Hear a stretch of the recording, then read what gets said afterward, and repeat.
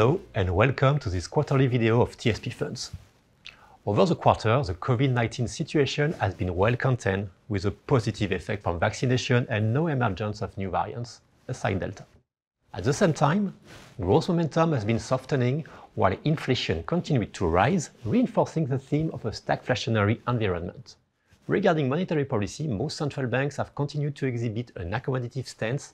However, the Fed announced a faster taper than anticipated starting in November. Finally, in China, we saw some mounting risk with the regulatory crackdown, disappointing growth figures, and the Evergrande saga marking the end of China's property boom. Against this backdrop, financial markets displayed a mixed quarter after reaching highs in August. On the equity side, while Thailand slightly rebounded over the quarter, Asian markets ended on a significant drop, penalized by China. Developed equity were unchanged. On the fixed income side, after being positive across the summer, global bond market ended on a stable note. In Thailand, government bond index was also almost flat, while corporate bonds continued to be resilient.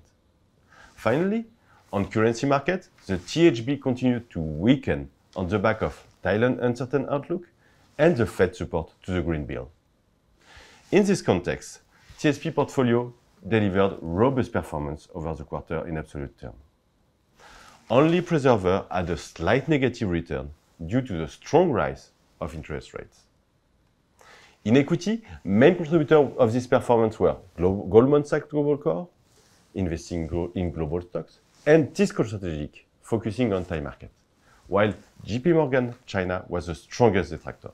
On the fixed income side, the flexible fund Jupiter Dynamic and PIMCO Income were the top contributors, while K-Fixed Income detracted the most due to its long duration bias. For the coming months, four main themes should drive the markets. Firstly, the recovery remains strong overall, but is decelerating, and the rising inflation sentiment should reinforce the case for the stagflationary risk.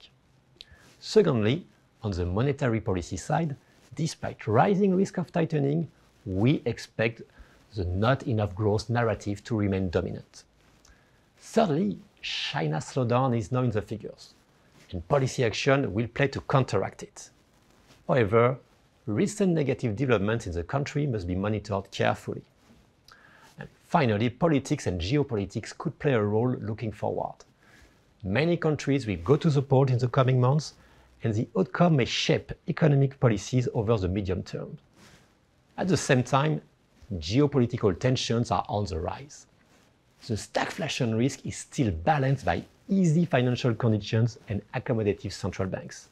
On financial markets, despite potential pressures on corporate margins, there is no evidence of a profit recession.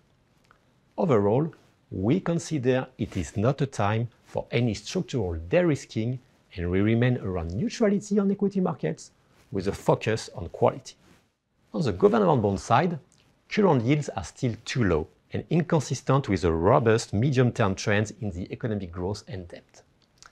Therefore, we maintain our defensive stance on rate duration in developed countries. Finally, on credit markets, carry remains one of the main pillars of our view, as the economic backdrop and global reopening are supporting fundamentals and risk sentiments. As a result, we remain constructive on credit investment grade. Over the last quarter, while we remain around neutrality on equity allocation, we initiated some rotation in our regional allocation and fund selection. We became strongly underweight on Thai equity due to the acceleration of COVID contamination and the low level of vaccine rollout. Within the country, we also decided to increase fund diversification with the introduction of Tisco long-term equity fund. In Asia, we decided to reduce our exposure to JP Morgan China as we turn more cautious on the country. Recently, we also decided to reinforce Japan equity by purchasing Pictet Japan equity opportunity. After the resignation of Yoshihide Suga, we expect the new Prime Minister to bring further stimulus into the economy. Alongside this, Japan is also experiencing exceptionally strong EPS growth, and valuations are not stretched, unlike other developed markets. On the fixed income side, we reduced our holding in Jupiter Dynamic Bond, and PIMCO Global Bond Funds. Two funds that are very sensitive to interest rate moves due to their long duration. To conclude, a word on the key benefits of TSP. TSP funds offer you a very simple way to diversify your savings and to have access to the best experts in investments. These are the key drivers for long-term performances.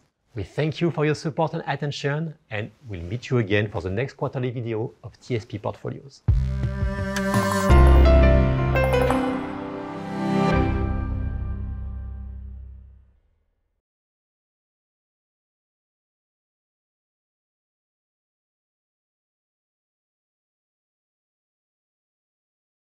TMB และธนาชาติเปลี่ยนเป็น TTB เปลี่ยนเพื่อให้ชีวิตคุณดีขึ้น